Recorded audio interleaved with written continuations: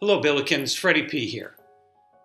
I had a video chat with 45 university leaders this morning, and I began it by speaking at length about how much I miss you, our students. Our campuses in St. Louis and Madrid are not the same without you. I hope you and your families are well. I'm sorry to share with you that we have made the difficult decision to postpone the May commencement ceremonies in St. Louis and Madrid. While I know that many of you were expecting this news, I also know that some of you were still hanging on to a bit of hope that the ceremonies would continue as planned. Part of me was too. But after many conversations that included student leaders and public health experts, this became the only sensible option.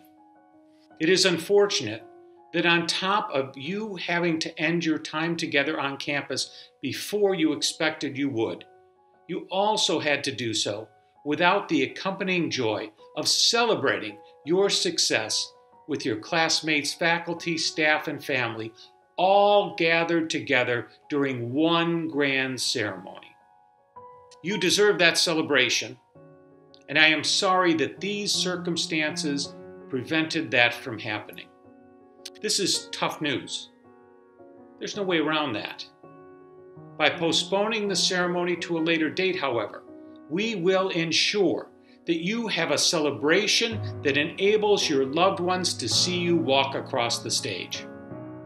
It will be a time without any fear of traveling across the country, and you will have that moment when you can share in the embrace of your closest friends without hesitation as confetti bursts from the rafters. And of course, selfies with the president afterwards. I am sharing a survey with you that we will leave open for 2 weeks.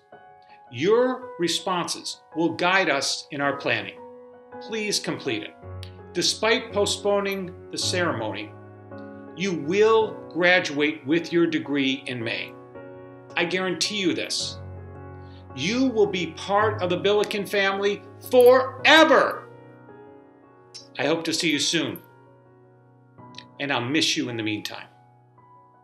We are one SLU.